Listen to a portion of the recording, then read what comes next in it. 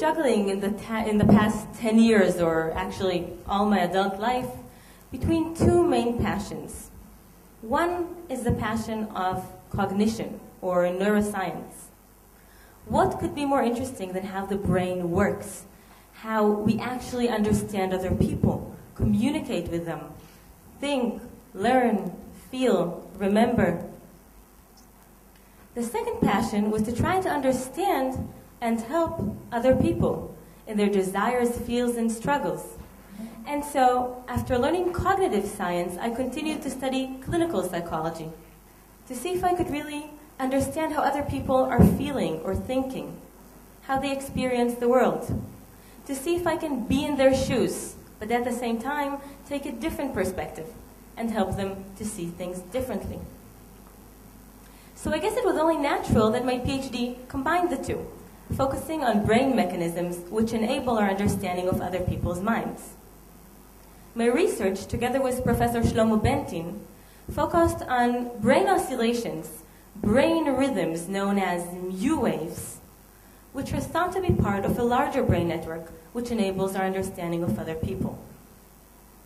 But before that, I want to start with an example from a wonderful book by Mark Haddon called The Curious Incident of the Dog at Nighttime. And it starts like this. My name is Christopher John Francis Boone. I know all the countries of the world and their capital cities and every prime number up to 7,057. 8 years ago, when I first met Siobhan, she showed me this picture. And I knew that it meant sad, which is what I felt when I found a dead dog. Then she showed me this picture. And I knew that it meant happy, like when I'm reading about the Apollo space missions, or when I'm still awake at 3 or 4 a.m. in the morning, and I can walk up and down the street and pretend that I'm the only person in the whole world. Then she drew some other pictures. But I was unable to say what these meant. I got Siobhan to draw lots of these faces and then write down next to them what exactly they meant. I kept the piece of paper in my pocket and took it out when I didn't understand what someone was saying. But it was very difficult to decide which of the diagrams was most like the face they were making, because people's faces move very quickly. When I told Siobhan that I was doing this, she got out a pencil and another piece of paper and said it probably made people feel very. Now, we're different from the narrator, Christopher. We understood these emotions easily. We actually are experts at it, and we do it without thinking all throughout the day. But in fact, it's very difficult and sometimes even impossible for people with disorders of social cognition to understand other people's thoughts and feelings. People with Asperger's syndrome, autism, or schizophrenia sometimes even don't understand that others may have thoughts and feelings which are different from their own. Now, psychologists and philosophers have been bothered with this question of how we actually understand other people's minds long before neuroscience was any formal field of study. And they came up with a lot of different theories. I'll present two of these theories today, which are still under debate. One theory, also known as simulation theory, basically says that when we want to understand what someone else is thinking or feeling, our mind simulates the same motor acts as if we were doing them ourselves, and from that understands what that person must be feeling. So, for example, if I see someone sitting quietly with their head hung low, my mind simulates the same motor actions as if I were doing them myself, and from that understands that when I sit like this, I'm usually sad. So this person is probably sad. The second theory, sometimes known as theory theory, basically says that when young children, as they grow up, try to understand the world around them, they use the same cognitive mechanisms that adults use in science. That is, they develop theories. These theories help them understand the world around them. So when a small child sees someone sitting quietly with her head hung low, she might first think the person's happy. But after a few times she's proven wrong, she'll understand that this posture probably means that the person is sad. So what really happens in the brain? Well, some of you may have already heard about mirror neurons. These special neurons, which, like a lot of good science, were discovered quite by mistake, were discovered in the early 90s by a group of researchers in Italy, led by Professor Rizzolatti. These researchers were studying motor neurons in the monkey, neurons that fire when the monkey does a particular action. For example, when the monkey grasps to take a banana. One day, the researcher himself grasped to take a banana, and the same neurons in the monkey started firing. Now imagine, the same neuron firing when a monkey does a particular action and when he sees someone else doing the same action. This was actually the first biological evidence for simulation theory. The same neurons firing both when you do an action and when you see someone else. Now this is extraordinary, but when you think about it, it's also quite intuitive. We all know about the yawning effect, how when we see someone else yawning, we automatically start yawning ourselves, and sometimes even start getting tired. But let's look at some more examples.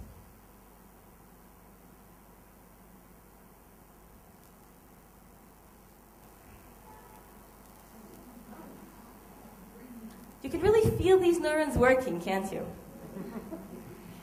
And indeed, in the past 2 decades, researchers have been studying these mirror-like regions in the human brain, thinking that these must be the basis for our higher social cognition skills, such as understanding other people's intentions, emotions, language, and even enabling empathy. One example of such brain regions is called the pain matrix.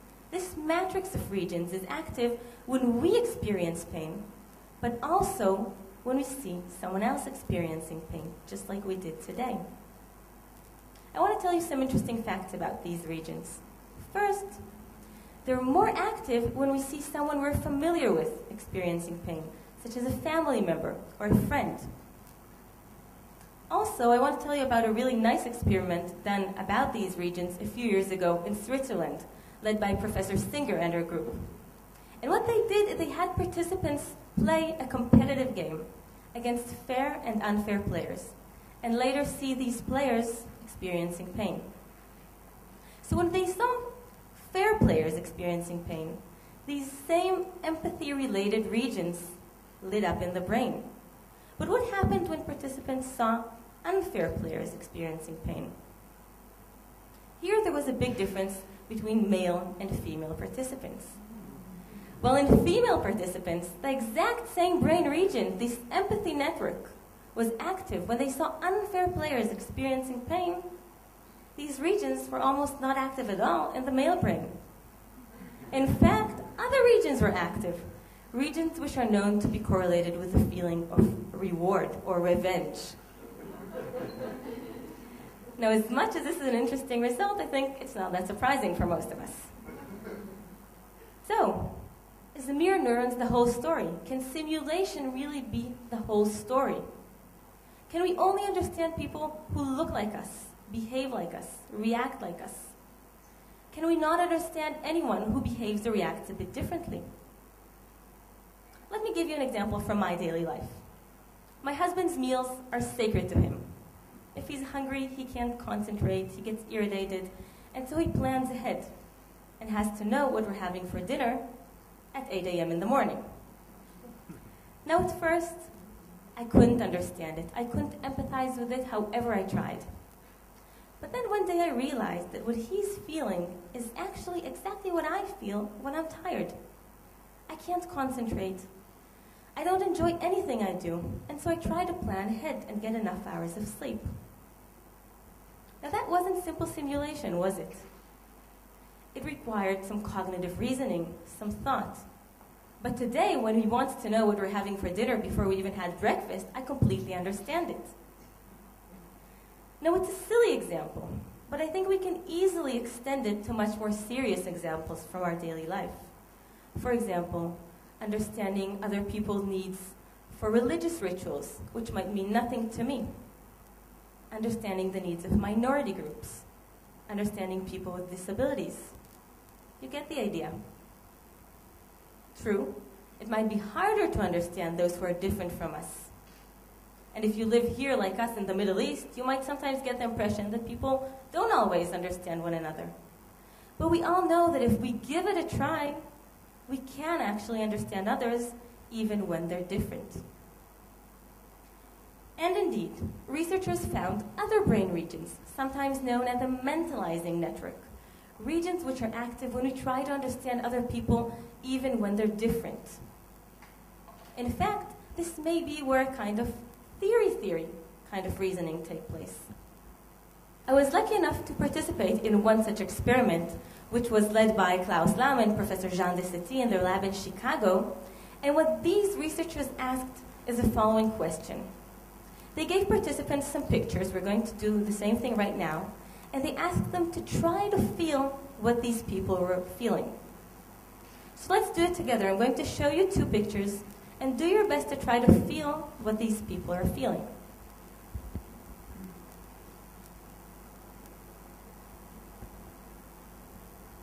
Now comes the hard part. They then told participants there was also another group of people. These people were a bit different from them. And in what way were they different? They were different in that they don't feel any pain when they're pricked by a needle. But they do feel pain when they're touched by a small brush or a Q-tip. Now let's see if we can try to feel what these people are feeling. Right now. And right now. Now this may have been harder for some of you, but I think if we give it a try, we can actually do it. And indeed the participants said the same thing. So let's see what happened in the brain. So when people saw similar others, which are similar to them, and they saw them experiencing pain, these empathy-related regions were active. And this is simple simulation, right? This is obvious. The same regions were also active when we saw someone that's dissimilar to us being pricked by a needle. Now this is not painful for that person, but we saw that it happens to us almost automatically. We feel the pain in our body. But I think what was most interesting is that the same brain regions were active in these conditions, where we saw dissimilar others experiencing pain in a situation which is not painful for us at all. So, to conclude this one, there was the least activation when no one was feeling pain. The picture was not painful for me, and I know it's not painful for the other. But in all other conditions, when the condition was painful for me, even to watch, or painful for the other, these empathy-related regions were active. Now I want you to note an important thing about this experiment. We actually asked the participants, like we did here, to try to feel what these people were feeling. And this is not trivial. I think if we just showed them pictures of these different others being touched by a Q-tip, we might have not gotten the same results. But this is an important lesson.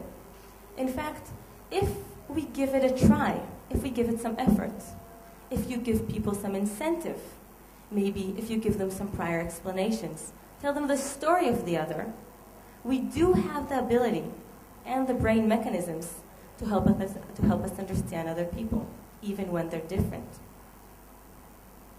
And I think, like a lot of cognitive mechanisms that we know from our daily lives, if we do it again and again, if we practice, we get better at it. Now, before I end, I want to tell you a story that happened to me a few weeks ago. I gave a similar talk in a conference about philanthropy. And at the end of my talk, someone came up to me and said she found it really sad and even disturbing that it all comes down to the brain. It all comes down to neurons. But what I think some of these studies tell us here is just how flexible this phenomenon of empathy is, just how flexible our brain is, how much it's affected by the social environment around us. So it's not just the brain that affects how we perceive the world around us, how we think, feel, and understand. It's the whole stimulation we get in the world, the people we meet, learn from, talk to, try to really understand. All these truly change our brain, change our neural circuits, and by extension, change the way we see, perceive, and learn about the world. So, Go out there, meet new people, hear their stories. Try to understand those that are different from you. Challenge your brains and change the way you perceive the world around you.